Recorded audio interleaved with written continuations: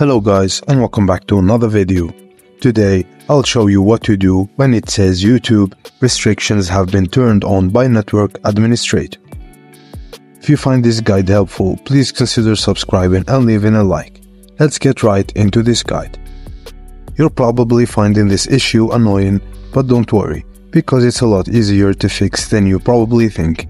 Firstly, go to the top right of your browser.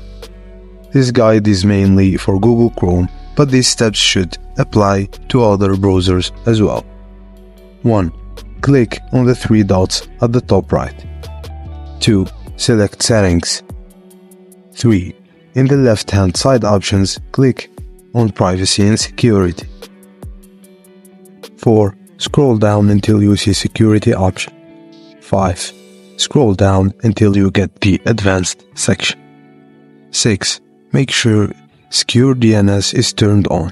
It probably already is. 7. Choose the second option that says something like Custom and click on Google Public DNS. A DNS determines how you connect to websites over a secure connection. Once you've selected Google Public DNS, it should fix your problem. Come back to YouTube and refresh the page button or use Ctrl+R. And hopefully that will fix your problem. Thank you guys for watching, and I will see you on the next one.